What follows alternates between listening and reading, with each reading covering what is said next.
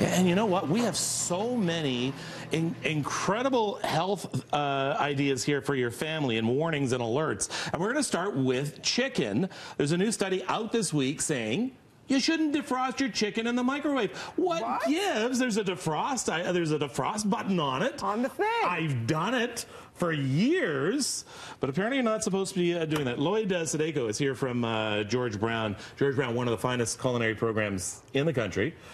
So what do you think about this study that says you shouldn't take frozen chicken and put it in the microwave? Yeah, I mean, the button's there for a reason, we thought. Well, yeah, your microwaves today have that convenience of having a button to push a button and let it automatically defrost. So we're relying on technology because we're so busy. But what we should be thinking about is what we're putting into the microwave, no more than 2 pounds at a time, defrosting on a power setting of 50% or lower, preferably 30%. And then with that, check it up to a period of 5 minutes, and then immediately putting it into the cooking process. So the study was talking about, the risk of the food product raising its temperature, starting to cook the product on the extremities, and then that also activates or brings back to life the bacteria that was frozen. So once bacteria is in the temperature danger zone, it starts to grow. And as it grows, it could infect you or your family and be sick, and we can't afford to be sick these days. So how do you properly defrost the chicken? So properly defrost it, there's 2 other ways you can do it, and the best way would be in the refrigerator. So if we pull something out this morning and hopefully it won't be defrosted for tonight, but it would be defrosted for tomorrow.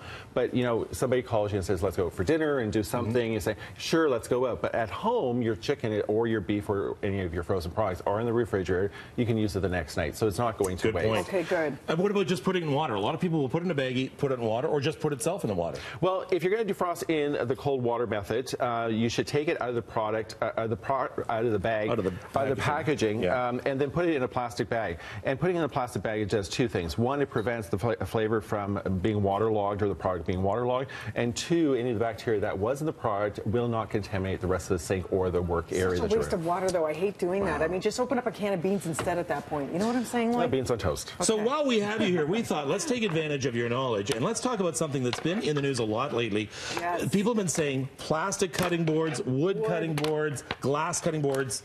So what's the best way? Which one's best, and what's the best way to take care of them? You take a look at one from a cleaning and sanitizing point of view. We would take a look at one of these 2 boards in here. So in here, you see the wear and tear on here, and means that the knife is causing or creating grooves in the cutting board. And what could happen is that if you don't properly clean and sanitize, you're going to end up with bacteria in there.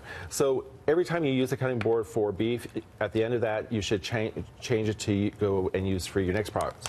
So in there, to clean and sanitize, what I would suggest, take it to your sink, take a scrubbing brush, scrub it, and rinse it, and then throw it in the dishwasher. So every time you use a cutting board for a different product, change the cutting board. Can't you just do hot water and soap if you need to use it right away? Sure, you don't love your family, do you? Oh, wow! Professor! So you're using this for meat and poultry and this for everything else? No, I would at home or for ease of cleaning and sanitizing, use all these. So you can go to a department store or a cooking shop and pick up 4 or 5 different cutting boards, different colors, and say that, okay, yellow's for chicken, red is for raw meat, and then do it that way. It's a great way to educate your family and to keep them safe at the same time. Okay. All right, wood cutting boards, yes, no? Yes and no. Yes, I love them because they're easy to use. And easy on our knives. So the wooden cutting boards will not dull our knives as quickly as, say, the one of the plastic board. Fruits, veg, well, right? No, I still would stay with a plastic cutting board, and the wooden cutting boards, because we tend not to look after them properly, we put them in the sink, they get soaked with water, or we don't clean them properly and then put them away. The other thing with cutting boards, after you clean and sanitize them, you should allow them to air dry. So don't stack them on top of one another, because then the air won't flow through to increase on the drying capacity. This is how I cook. I always leave a towel over my shoulder. The mapina. And I'm constantly doing this. Yes. Okay. Is that good? Bad. Bad. Because what you're doing Don't eat at my house, apparently. So what you're doing is, every time that you're coming in contact, say, with the chicken and wiping your hands, and coming in contact with the beef and wiping your hands, and coming in contact with the salad that you're making, then going back to doing something with your chicken, then whatever was in your cloth as the chicken and the beef is now transferred to your chicken, or to your salad. And then you keep on doing that. So what would be a really good idea is... Thanks, Kev. is to reduce the transfer is, I know it's a waste, but, paper towel. You take off a sheet, wipe your hands, throw it in the garbage. And every time that you're doing that is you're reducing the risk and reducing the cost. Could we not also do this one's just for the chicken, this for the environment, no, see, and this one's just for the fruit and veg, can't we? And then we throw these in the wash? Yes. Okay, thank you. So then you're also going to have colored knives for one for chicken. It's going to be all sorts of different colors. Oh, why are you? This is complicated. So what I would recommend is that, with our dishcloths or with our hand towels, is that as you every day wake up and shower and put on fresh clothes, you should do the same with your dish towel and your hand towel. So in the morning or the beginning of the day, get a fresh hand towel, a fresh dish towel. At the end of the day, throw it in the wash and start fresh. We need to have you back because a lot of us get sick and we never know why. This is why. This is absolutely incredibly interesting. And one more quick thing.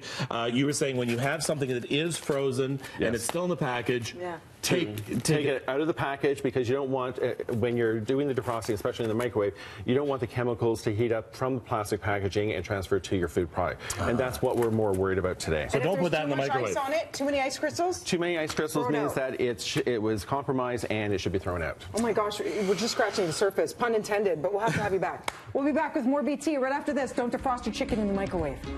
We didn't even get to storage. Let's eat. No. Let's leave it for 24 hours.